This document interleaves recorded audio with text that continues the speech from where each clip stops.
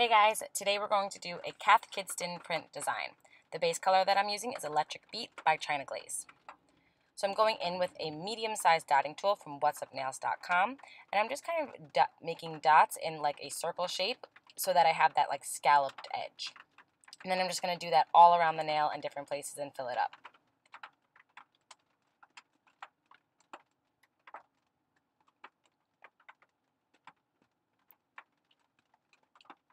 Then, using a toothpick to get the smallest dots, I'm going around all those blob-type shapes that I made and just lining them with really tiny dots.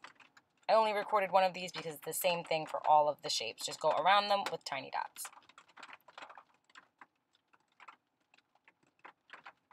Make sure that your white dots are dry, and then we're going to go in with a small brush and acrylic paint, and I am making the basic shape for some roses. I'm just going kind of starting in the center and then just swiping side to side so that it's not like a perfect circle, and so that you can get the general idea that it's going to be a flower.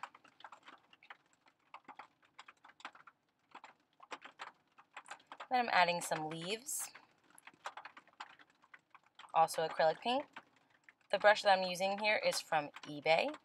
You can use any craft store brush and trim it down, or you can use nail art brushes, whatever you have or whatever is more accessible to you. And then I'm going in with a red shade and just adding in some interior lines, a little C shape and then some curved lines side to side. If you're a beginner, definitely just do less shapes and less roses so that it's bigger so that you don't have to do such tiny details. I went in and I added a couple more leaves. Of course, wait a few minutes for everything to dry and then add top coat. I'm using HK Girl by Glisten and Glow.